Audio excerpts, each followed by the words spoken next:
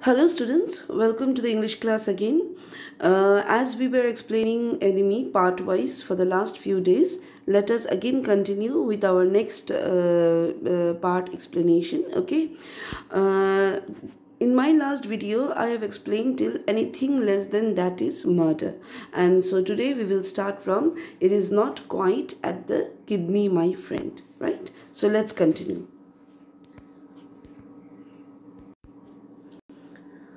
It is not quite at the kidney, my friend, Sadao murmured. It was his habit to murmur to the patient when he forgot himself in an operation. My friend, he always called his patients, and so now he did, forgetting that this was his enemy. Sadao spoke to the injured man. He said that the bullet had just missed his kidney. When Sadao would get engrossed in the operation, he would start talking to the patient. He addressed the patient as my friend. He called the injured man also my friend. He forgot that this man was not a friend but an enemy. Then quickly, with the cleanest and most precise of incision, the bullet was out. The man quivered, but he was still unconscious. Nevertheless, he muttered a few English words. Guts, he muttered, choking. They got my guts. Sadao, Hannah cried sharply. Hush, Sadao said. The man sank again into silence, so profound that Sadao took up his wrist, hating the touch of it. Yes, there was still a pulse, so faint, so feeble, but enough, if he wanted the man to live, to give hope. But certainly I do not want this man to live, he thought. No more anesthetic, he told Hannah. What happened next is that Sadao was very quick. He made a few surgical cuts on the body and removed the bullet. The man trembled in pain but remained unconscious. He spoke a few words in English, which were an expression of the pain that he was experiencing. The man sank again into silence. Now, what did the man say? The man said guts. Now, what is the meaning of this term, guts? Okay, guts means it's a kind of informal word, okay, to show the bravery and determination. Okay, so the man said that they got my guts. They got my guts. Of course, it shows that the Japanese army, the man was relieving that particular fact that he was being captured by the Japanese army. Okay, so he was going on saying that they got my guts, means those Japanese army had got me. Okay, so he went on saying so, and Hannah was really anxious. So Hannah said, Sadao, okay, because she was she was quite frightened. The injured man choked and said, guts, they got my guts. He meant that he was brave and courageous, and the Japanese army would have a tough time while punishing him. Upon hearing him, Hannah cried out to Sadao. Sadao hushed her to keep quiet. The man became so quiet that Sadao held his wrist to check his heartbeat. He was checking if the man was still alive. His pulse was there, although it was very weak. Sadao thought that it was enough for a person who had a desire to live. There was still hope that the man would survive. Okay. But he does not want. Okay, Sadao was sure that he did not want the man to live, right? So he turned to Hannah and told that no more anesthetic should be provided. Okay. He turned as swiftly as though he had never paused from his medicines. He chose a small vial and from it filled a hypodermic and thrust it into the patient's left arm. Then putting down the needle, he took the man's wrist again. The pulse under his fingers fluttered once or twice and then grew stronger. This man will live in spite of all, he said to Hannah and sighed. Sadao then turned quickly, stopped Hannah from giving any more anesthetic. He turned quickly and chose a small vial. Vial means what? What is the meaning of this term? Vial, if you can see, a small vial. Vial means it's a small container which is made of glass, okay, used especially for holding liquid medicines, okay. And what is the meaning of this term hypodermic? Hypodermic means needle. syringe, okay, which we use in the injection, right? So Sadao stopped Hana from giving any more anesthetic. He turned quickly and then chose a small bottle, right, from the medicines. He filled a syringe with the medicine and pushed the vaccine into the man's left arm. Sadao placed the needle down and held the man's wrist. The pulse shivered once or twice and then improved, right? Okay.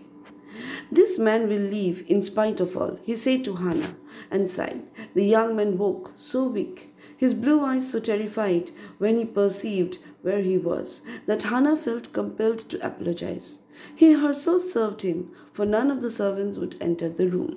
Okay. Now, Sadao took a deep breath as he told Hana that the injured man would live. Okay. Now here you see here the transition from one part to another is very quick. This man will leave in spite of all he said to Hana and sighed. Till here what exactly happens is that the operation scene. And from here it represents another day. It can be another day or it can be few hours later. Okay. It did not happen exactly after the operation. Means the operation was done. Then after either few hours or maybe after a single day. Okay, how many days or how many hours the narrator or the author did not mention over here, right? So after the operation was over, the operation was quite successful. The man survived, right? And then later on, the man regained back his consciousness. Okay, so he woke up and his blue-colored eyes were full of fright as he realized where he was. Hana really felt sorry for him. She served him food as the servants refused to enter the room where he was kept. When she came in the first time, she saw him summon his small strength to be prepared for some fearful thing. "Don't be afraid," she begged him softly. "How come you speak English?" he gasped. "I was a long time in America," she replied. She saw that he wanted to reply to that, but he could not, and so she knelt and fed him gently from the porcelain spoon. He ate unwillingly, but still he ate. Right? So when she came in the first time, Hana saw this American to summon his small strength. Summon means what? Together. Okay, so when Hana met the injured man for the first time, she saw that the man was gathering strength and he was full of fear. Hana said softly to the injured man that he should not be afraid. The man was astonished that she could speak English. Hana replied that she had lived in America for a long time. The man wanted to speak further but was not able to speak. Hana fed him gently with a spoon made of porcelain. Okay, porcelain, what is porcelain? Here if you can see. Porcelain means it's a ceramic. Okay, it's like a translucent ceramic. Also sometimes we call it as a china clay. Okay, used to make for utensils, pottery, etc. Right? Okay, so Hana fed him very gently with a spoon made of porcelain. The man did not want to eat, but still he ate. "Now you will soon be strong," she said, not liking him and yet moved to comfort him. He did not answer. When Sadao came in the third day after the operation, he found the young man sitting up, his face bloodless with the effort. "Lie down," Sadao cried. "Do you want to die?" He forced the man down gently and strongly and examined the wound. "You may kill yourself if you do these sort of things," he scolded. "What are you going to do with me?" the boy muttered. He looked just now, barely 17. "Are you going to hand me over?" For a moment, Sadao did not answer.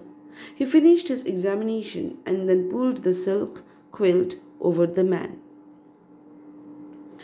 As Hana fed the man, she said that soon he would become strong. She said so despite the fact that she disliked him. The man did not reply to her. Then on the third day after the operation, few days have again passed by. Sadao visited the man on the third day after the operation. The young boy was sitting, but his face was pale and weak due to the effort that he made while sitting. Sadao screamed at him and ordered him to lie down. He said that the man would die if he stressed himself. Sadao forced him down and inspected the wound that he had operated upon. He even scolded the man that he could die if he tried to exert himself. The boy asked Sadao that what would he do with him now.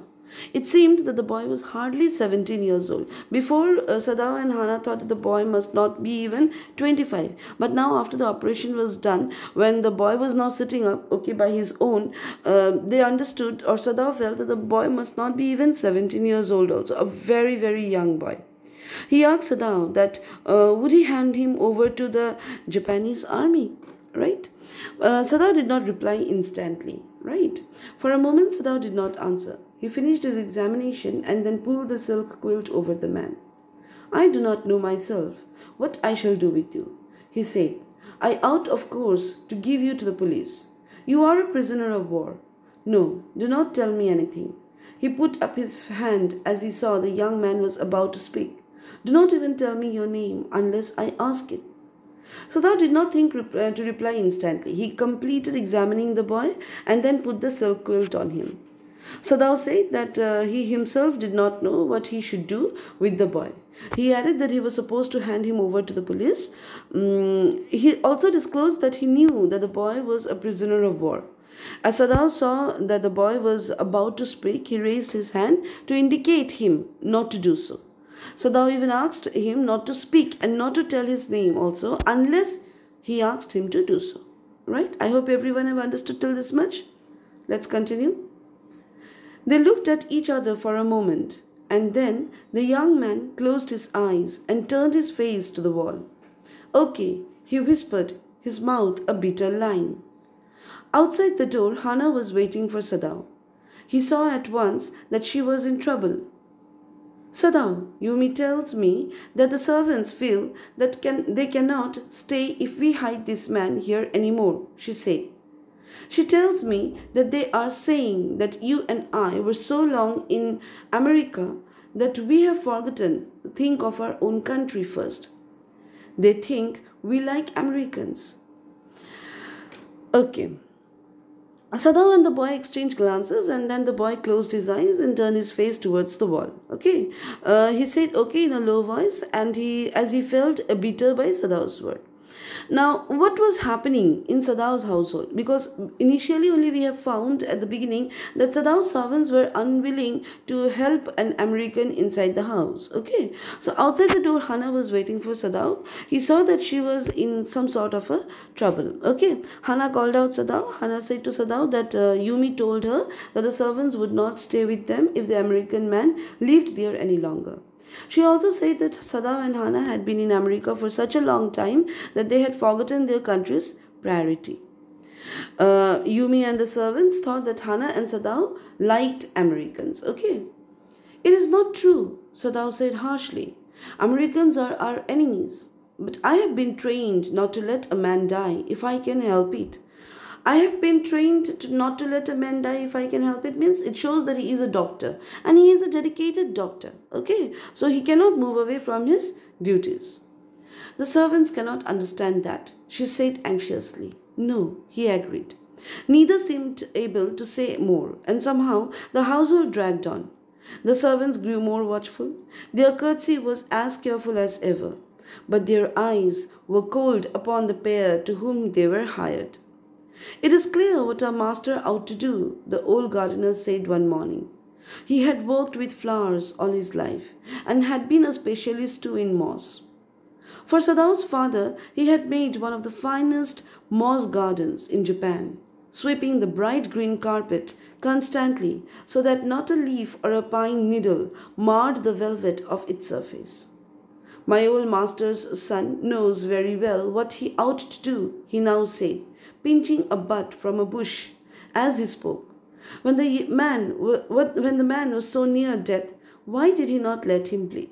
Now, Sadao reacted harshly. Okay, when they said that when the servants said that Sadao and Hana are considering themselves as Americans, Sadao reacted very harshly and said that that was not true. Okay, he said that Americans were their enemies too.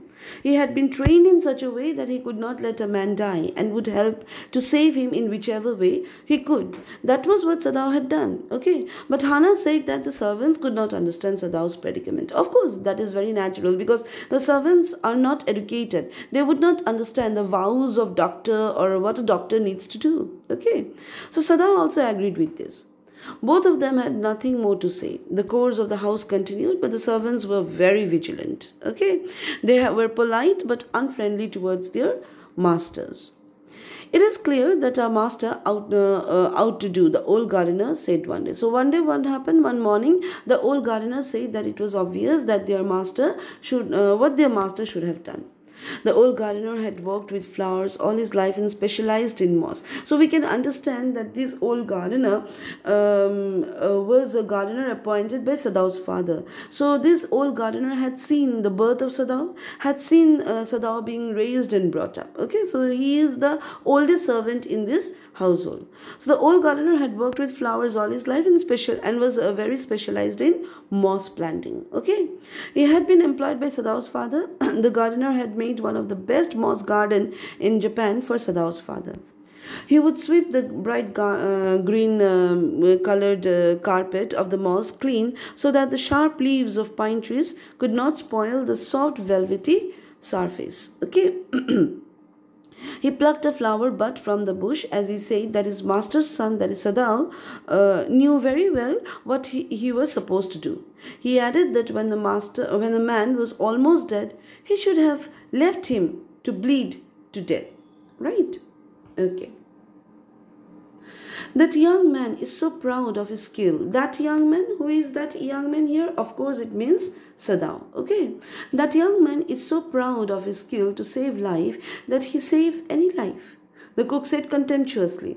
She split a fowl's neck skillfully and held the fluttering bird and let its blood flow into the roots of a wisteria vine. Blood is the best of fertilizers, and the old gardener would not let her waste a drop of it. Now the cook said disrespectfully that their master was so proud of his skill at saving lives that he did not bother whose life he was saving. She cut the neck of a hen. Okay, here it is said that split a fowl's neck. So it means a hen's neck. Okay, so she cut the neck of a hen skillfully and held the bird as it shivered. She let the blood of the hen flow into the wisteria plant. Okay, here if you can see, into the wisteria vine. What is the meaning of wisteria vine? It is a flowering plant which is used for decoration. Okay, and the old gardener had instructed the cook that blood was the best fertilizer for the plant, and he did not allow her to waste a single drop of it. Okay, now you see here, this is very interesting. Okay, when the old gardener said that the blood is the best of fertilizer, he is not willing to let flow the blood. The gardener does not want that blood should be wasted. Okay, but then he wants that the man should die. Okay, at the beginning line, what did he say? When the man was so near death, why did he not let him bleed? Okay, so the gardener said that why Sadao did not allow the man to bleed away, okay, to die. Okay,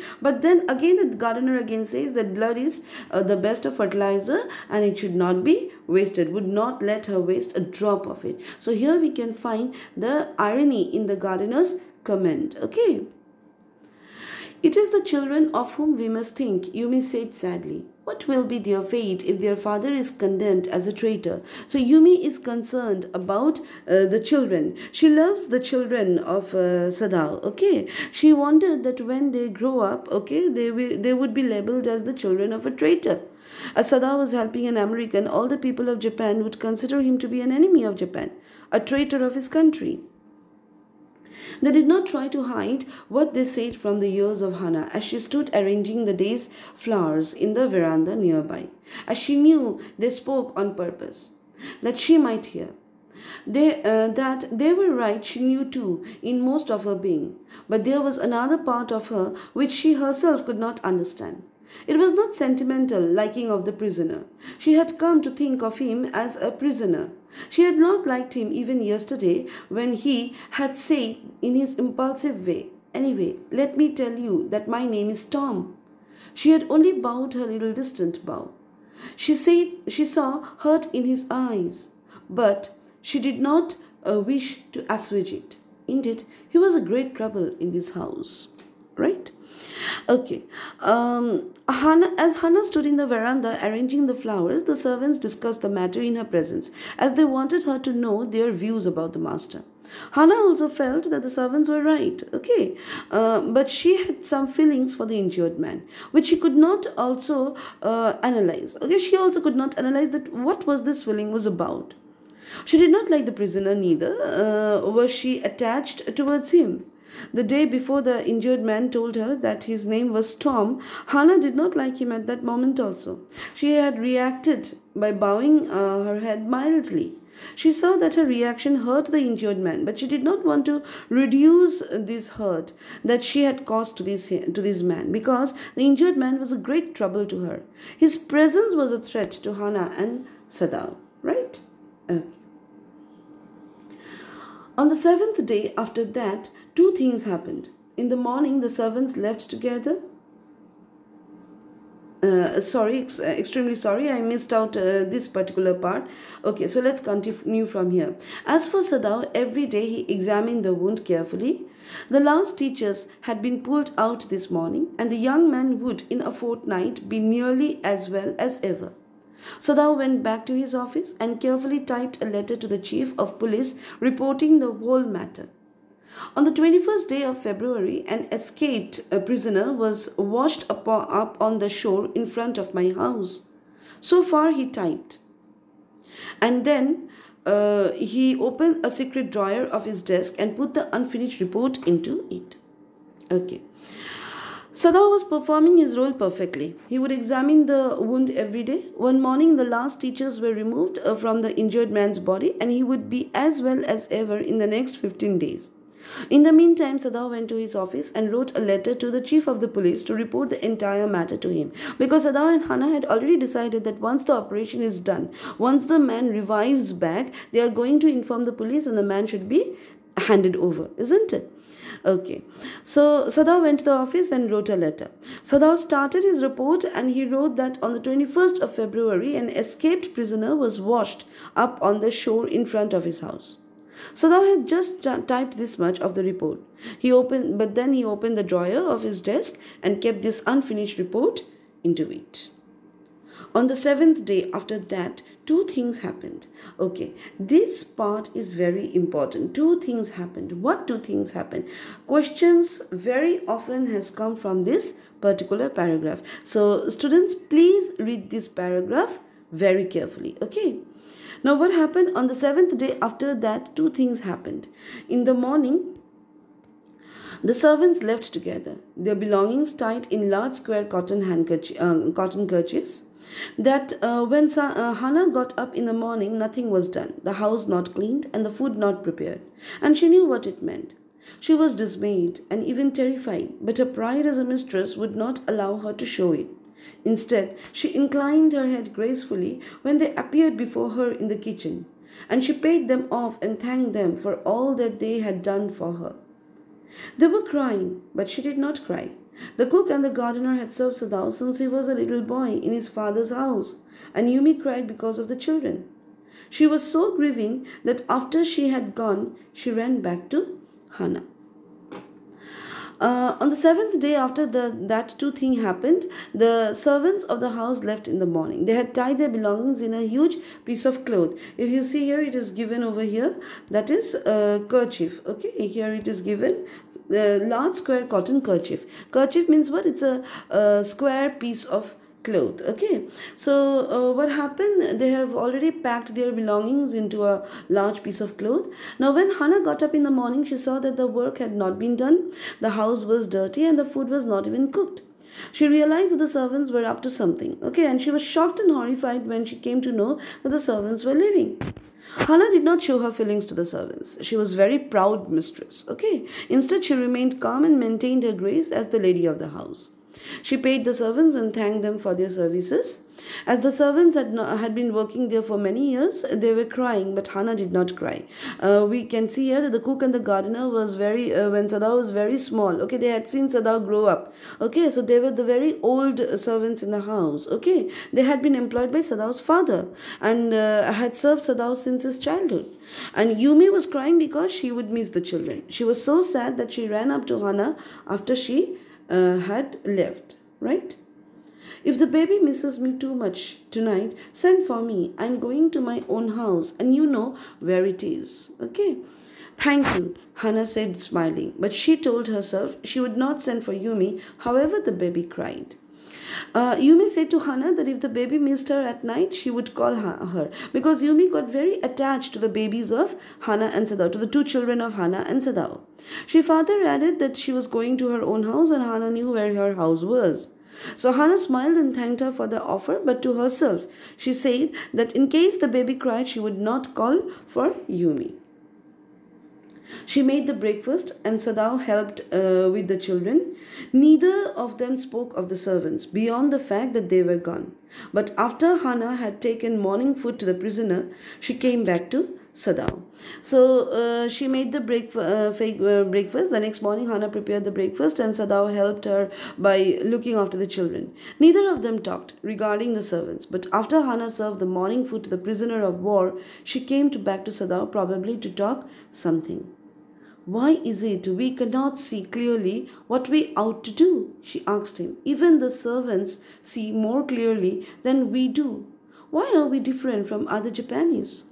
So Hannah was very worried and she questioned that why they were not very clear about what they ought to do. She added that even their servants were very clear as compared to them. She said that why were they behaving differently from other Japanese people? Hannah wanted to say that as Americans were their enemies, okay, they should not have treated their prisoner of war, and they should have let him die just like any other Japanese would have done, right? Sadao did not answer, but a little later he went into the room where the prisoner was and said brusquely, "Today you may get up on your feet. I want you to stay up only 5 minutes at a time. Tomorrow you may try it twice as long. It would be well that you get back your strength as quickly as possible." Right? So, what did Sadao did? Sadao did not reply to Hannah. But after some time, he went into the room where the prisoner of war was resting and spoke very fast, briskly. Okay, means very fast. He said that that day the man would get up and stand on his feet. Sadao wanted him to stand only for 5 minutes at a time. Further, he added that the next day he could try to stand for double the time, that is 10 minutes. Sadao also said that it would be good for everyone that the man regain strength as soon as possible. Sadao hinted that they wanted to get rid of the American as early because he had been a cause of trouble for them. He saw the flicker of terror on the young man's face that was still very pale. "Okay," the boy murmured. Evidently, he was determined to say more. "I feel I ought to thank you, doctor, for having saved my life." Right? Sadao saw that his words brought a hint of terror and scare on the face of the young boy. His face was still very pale and colorless because he was very weak. The boy spoke in a very low voice and said, "Okay." It appeared that he wanted to speak something more, but he just said that he wanted to thank Sadao for saving his life. "Don't thank me too early," Sadao said coldly. He saw the flicker of terror again in the boy's eyes. Terror as unmistakable as an animal's. The scars on his neck were crimson for a moment. Those scars, what were they? Sadao did not ask. Crimson? What is crimson? Crimson means, as you can see here, crimson means bright red color. Okay. So Sadao was very expressionless when he said that the boy did not need to thank him yet, because Sadao knew that he is going to hand over the boy to the police. Okay. So what is the use of saying thank you? As he spoke that, he saw that the hint of scare again appeared in the boy's eyes. The writer compares the boy's terrorized eyes to that of a scared animal. The injury marks on the neck of the boy turned the bright red in color for a while. Sadao thought that what had caused that injury marks, but he did not ask the boy about them. Okay, okay. We have done till this much. Sadao did not ask, right? The second thing that has happened is given in the next paragraph. In this video, I have explained till only the first incident. In my next video, I will be explaining about the second incident. Okay, what happened, the second thing. Now, this second incident is also equally important, just like the first one. So the first incident was what? The servant. The first incident indicate the servants leaving the house. Okay, the servants leaving the house. And in the second incident, we will see that how an officer or an official had come, and how this Sadao was taken to the messenger, to this general's house. Okay, so this two paragraph is very important, and I want that the students should go through this paragraph very carefully. Okay, so I hope students you all have understood till how much I have explained today, right? In my next video I will start with the next paragraph. Okay, till then, thank you everyone. If there is still any doubt, please clarify. Thank you all.